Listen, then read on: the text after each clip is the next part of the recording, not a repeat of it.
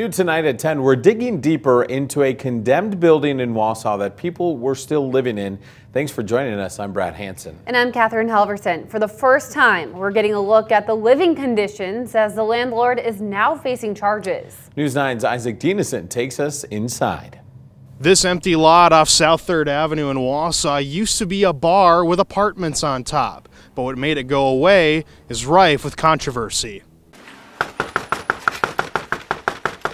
This body cam footage from September 2020 shows Wausau police officers attempting to facilitate an inspection with tenants who were living in a building the city says was not safe to live in. But the tenants weren't properly notified. So these guys have been here for like 2 years though. Yeah, right. Exactly. And it's just now coming up? It's been coming up a lot. Their landlord was Brian Morrill, who is facing 4 felony charges for false representation for taking rent payments from tenants after the building was condemned. The city says he took down those condemnation notices, which is illegal. Every time we'd go back to check on them, they were taken down, which, it says on there, do not remove until the inspector approves the use of the building again.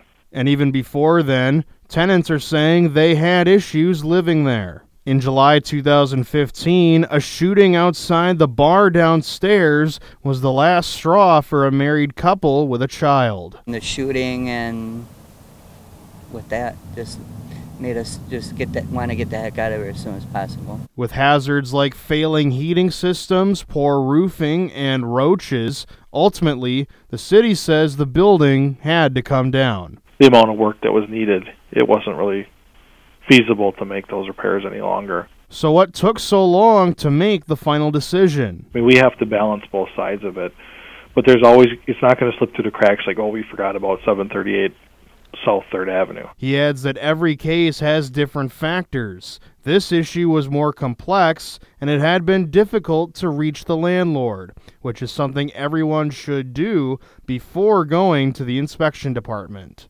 Morrill is due next in court on January 18th. In Wausau, Isaac Dinesen, News 9 WAOW.